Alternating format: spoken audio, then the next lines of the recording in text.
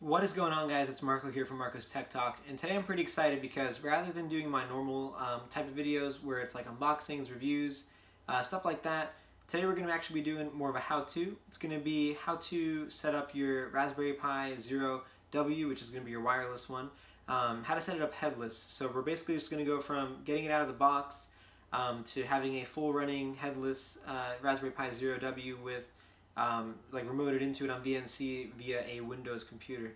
So I'm going to show you guys some of the things you need to actually get this going, and then some of the software we'll need, and then I'll just walk you guys through the steps, and then ultimately we'll end up VNC'd, remoted into the Raspberry Pi from Windows. So guys, without further ado, let's hop right into the video.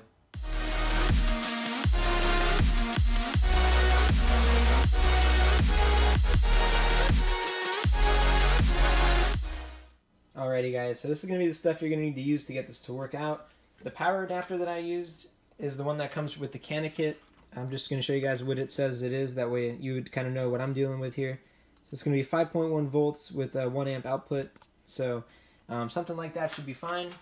This is the adapter itself that the Raspberry Pi came with. Again, it's the Cana kit one, 5.1 volts, 1 amp. So that's really all you're going to need. Besides that, you're going to also need, for this particular guy that I'm going to be doing the situation, we're going to need obviously a Raspberry Pi Zero W. I believe the WH, I think it's called, the one that comes with the GPIO pins already soldered in. That one will be the same, I'm pretty sure, because it's still wireless. But this one's like the $10 one, the cheap one. And so yeah, we're going to need the Raspberry Pi, obviously. You're going to need a micro SD card. I went with the 32GB one because it was like $7, no big deal. You're going to also need the power adapter, like I said. And then I highly recommend you guys get a USB micro SD card reader. Yeah, you might be using a laptop or a desktop that has this built in, but getting it to work in a virtual machine seems like a pain that I didn't want to deal with. USB devices just kind of work. So I went ahead and got this at Walmart for like, I don't know, $10 or something. Probably overpaid for it, but I was there, and that's, you know, I ended up just buying it anyway. So aside from this, we'll go ahead and move on to the computer now, and I'll show you guys what we're going to need to set up as far as Linux goes.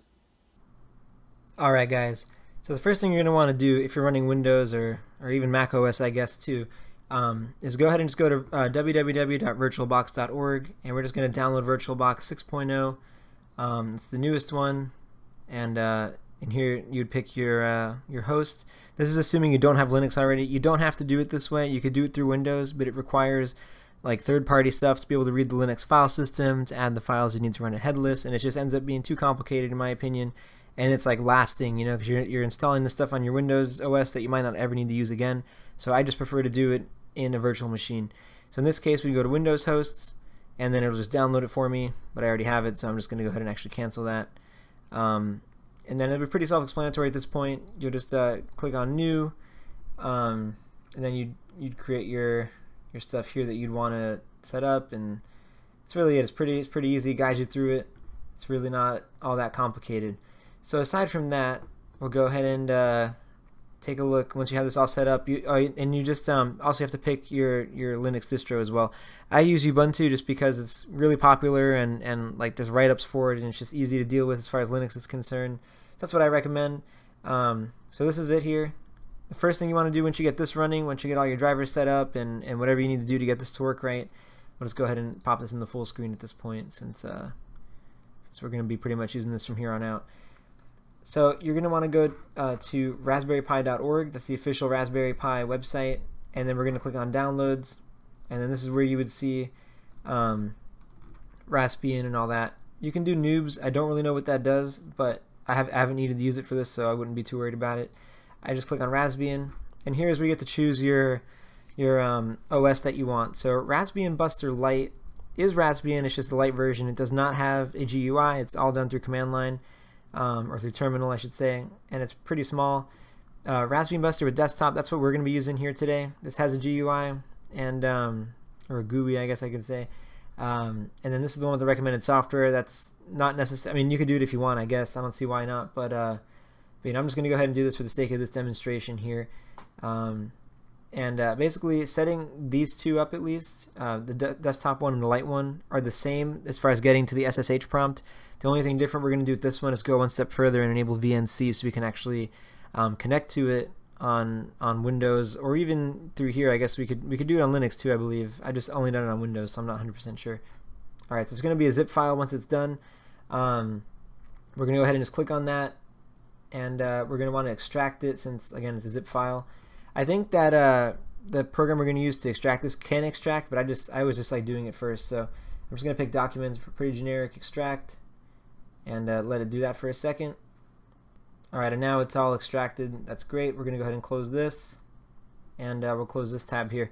The next thing you're going to want to get is Etcher. A lot of people recommend this. It works really well. This is the website here, and then we're just going to download for Linux 64-bit because that's what I'm running here, and we'll go ahead and save that as well. That's pretty fast, and we'll just go ahead and launch that. Same situation, we're going to extract this, so we'll do that. Alright, now that that's extracted, we're going to go ahead and launch it. It does take a second to launch, at least it did on another virtual machine I tried on a different computer. This one's a little faster, but I don't know. We'll just close this out too. Cool, so now we're going to select our image. So in this case, it's going to be, we're going to go to Documents like I had left it before, and then pick our image and open it. And now it's going to want our target. So for our target, I'm going to go ahead and plug in my USB card reader and wait for that to connect on Windows. Actually, Windows probably won't like it because it's in a Linux format right now, but that shouldn't be a big deal. Go ahead and switch it over. We'll click on Devices. We'll go to USB, and then we'll go ahead and select the one we need, which is probably this one. That, of course, is obviously not where we need it to be. Give me 1 second here. Let me minimize this and see what we need to do. Alright, so Windows doesn't seem too happy about this drive. So what we're going to do is we're going to format it real fast. We're going to go to this PC and then Manage. This is again on the host machine, Windows 10. Go to Disk Management. Let it do this for a second here. And then I have several drives, so I mean, for me it's a little more risky to pick the wrong one on accident. But in this case, it's going to be this removable. I know it's 32 gigabyte. It's removable, and I know that it's boot, and that G is unrecognizable. So with that being said, I'm going to go ahead and just delete these volumes on it, and then once that's done, we'll go ahead and format it. Takes it a little bit to do that.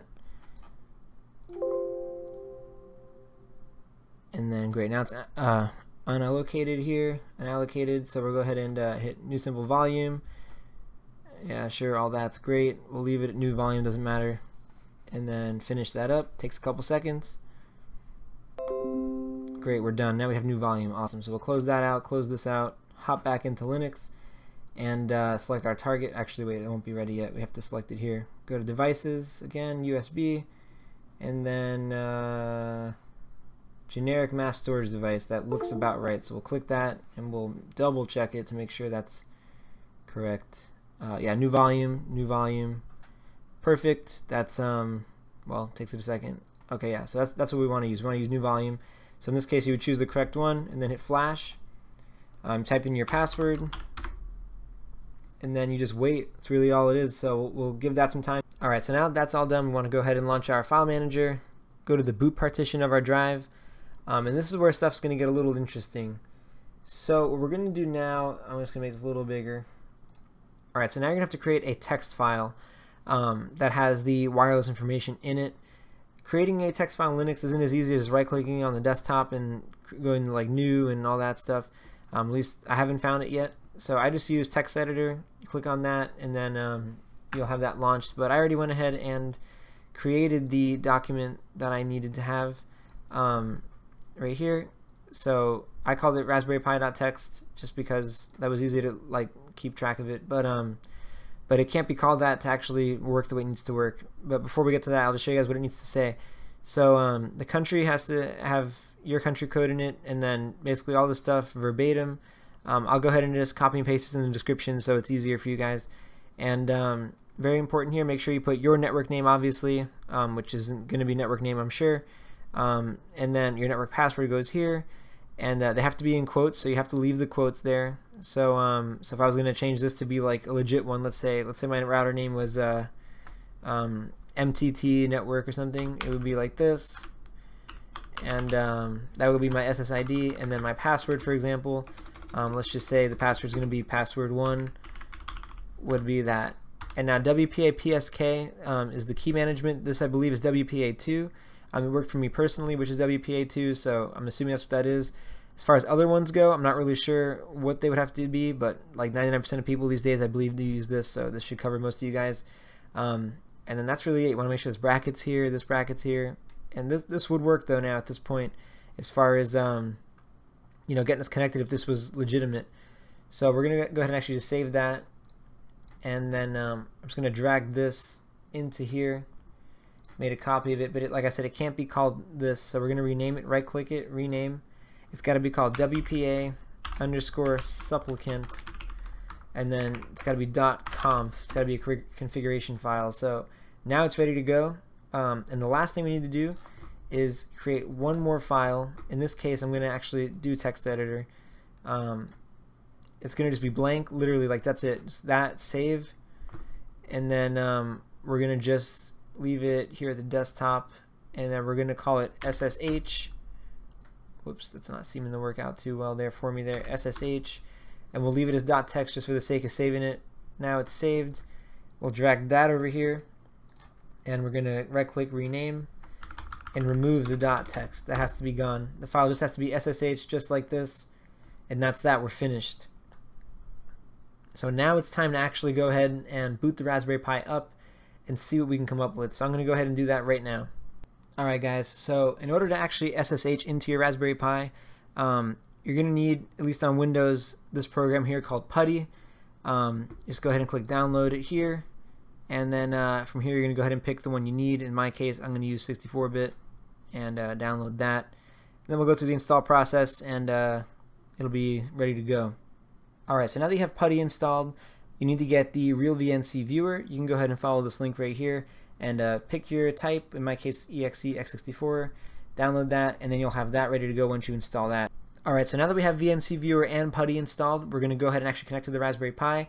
You can go ahead and type in the host name, or if you want, you can use the IP address of your Raspberry Pi as well, which you can find typically in your router's connected devices section. I'll show you guys a picture of what mine looked like, and you can use that IP address there, or the host name. It's supposed to work both ways. This should work in theory. And it looks like it is. We're just going to hit yes on this. So the username is always going to be Pi on a Raspberry Pi with Raspbian on it out of the box, and the password is going to be Raspberry, and that's it. Now we are connected to the Raspberry Pi via SSH. So if all you wanted to do was do the light version of Raspbian Buster, you're good to go. You're done. You're finished. Everything's good. But we're going to go ahead and take it one step further, like I said earlier, and we're going to actually get to the GUI of it. We're going to remote into that. But in order to do that, we have to actually enable it first. So we're going to type in raspi config, or actually, whoops, I forgot, you have to do sudo first, or sudo, however you say it. Now we're in here. So we're going to go to the interfacing options, and then go to VNC, and then we're going to enable it. And it is now enabled. Well, it's working on it. Once that's done, it's going to be enabled, and that's that. And now we're just going to go ahead and hit finish. And it's done. Alright, so once you've gone ahead and enabled that, we still need to do one more thing, and that is to enable booting to desktop mode. So we're going to go back to the Raspberry Pi config, go to boot options, and then for B1 we're going to hit this and say we want to launch the desktop, and then it's going to apply that. Once that's done, we're going to go ahead and hit finish, and then we're going to reboot it because you know, kind of needs to do that. We're going to obviously disconnect at this point because it's no longer on the network. So whenever we get disconnected, I typically like to set up a constant ping on something when I'm trying to figure out what's going on with it. In this case, we're just going to do 192.168.0.37, and we'll just see when it comes back up on the network, and then we know it's time to start trying to connect to it again once that happens.